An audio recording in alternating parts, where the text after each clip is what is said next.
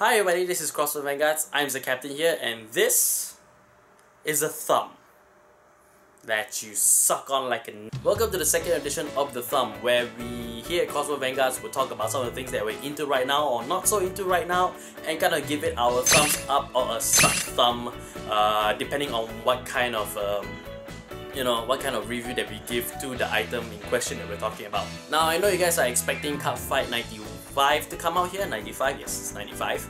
I know you guys are expecting Cardfight 95 to actually come out at this time, but due to a clash in scheduling on my part, I wasn't able to get Cardfight 95 out in time, so I have to push it back to next week.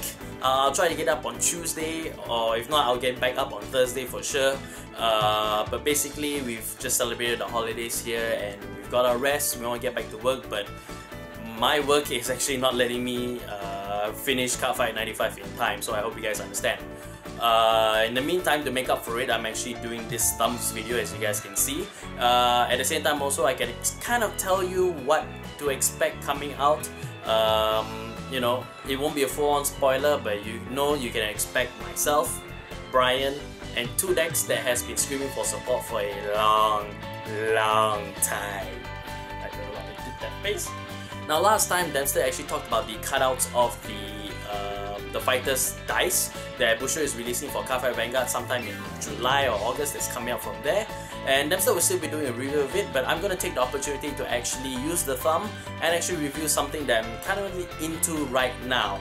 And what I'm into right now currently is, I just need to get it light up, Legacy Wars. Power Rangers Legacy Wars.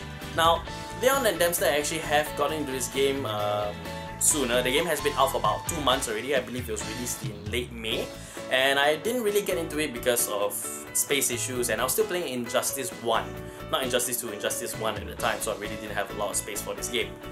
And finally deleting Injustice 1 because Injustice 2 come out, and you know, Injustice 2 is not really that fantastic in my own regard, but that's a different thumb of another nature, whatever the saying is.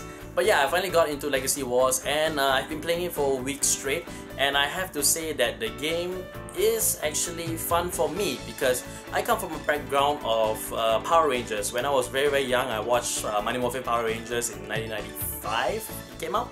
Yeah, so I've watched it and I've grown up with it ever since, all the way up to Time Force. But then they passed over the rights of Power Rangers to Disney, and a lot of mess goes up, and I missed out a lot. So but yeah, I'm more of a nostalgic Ranger fan. I'm not big on Super Sentai because I never heard of it until I've met Leon, who've talked about Super Sentai more than he does Power Rangers. So in any case, Legacy Wars is basically a 2D fighter whereby you pit your team, your leader and 2 assists against another team's leader and their assists, and you basically fight it out in a rock, paper, scissors style kind of combat mechanics to beat the other opponent and advance higher in your score, or whatever you want to call it and such. And the game is simple to fairly say. The game is actually quite simple because you swipe left to right to get close to your opponent or to dodge your opponent's attacks, and then you use your leader's 4 attack skills that they have. Every leader is different, and your 2 assists is there just to help with your leader, give additional attacks to that matter and other things that I'm gonna struggle to get out. But yes, my hair is on fleek.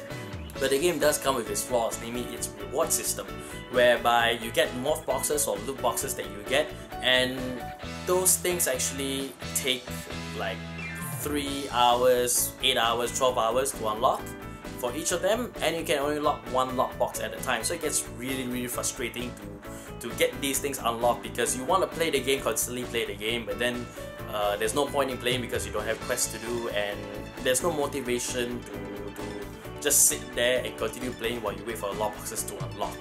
But that is a mobile game and that's how it works. I get that much, but you know, it'd be nice if there was a way to tick down the lockbox timing, or let us unlock multiple boxes at one go.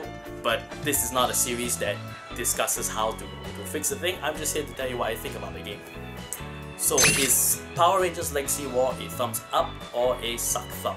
Well, if you are a Power Rangers fan just like me, I definitely would give it a thumbs up because they have a lot of characters in there. And it's a nice range from old and new. So you've got the original Morphin Power Rangers to the guys that came out in the movie as well, which the game release actually coincide with the 2007 movie Power Rangers. And you know, I've been playing it for weeks straight, so yeah, I've been enjoying my time with it. And you know, Leon and Dempster are noticing that I've enjoyed my time with it as well, and they're like super happy that all three of us are playing the same game together, so we can talk more together. Not that we're really not talking together as if we got. So yes, it is a thumbs up. If you're not a Rangers fan, it'd probably be a meh because of the system in play. The combat is simple, but the reward system, depending on how you take it, is actually either frustrating or something you can overlook. Because you know, the game is simple and easy to get into and all the other jazz and such. So that is my thoughts on Power Rangers Legacy Wars. Let me know what you guys think. If you guys do play it, let me know, and let me know what you guys think of the game. If you like the Thumb series, then do give this video a thumbs up. Like this video, share it with your friends, and also subscribe to us here at Cardfight Vanguard for more shenanigans from us here. Cardfight Vanguard related stuff, Buddy Fight stuff, and Yu-Gi-Oh stuff, and all that other stuff. A lot of stuff I said in the last sentence. And also follow us on all of our socials. We're on Facebook, Cardfight Vanguard. We're on Twitter, CardfightVGS. We have a blog, cardfightvanguards.com. Do join us on Discord. We can check with us almost every night. We're there most nights. Myself, Leon, and Dempster. And also, if you like what you see here on Cardfight Vanguard and want to support the show directly, you can support us over at our page. You can support us on Patreon and help us out over there. So with all that said, thank you guys again for watching, and we'll see you guys in the next video. Bye!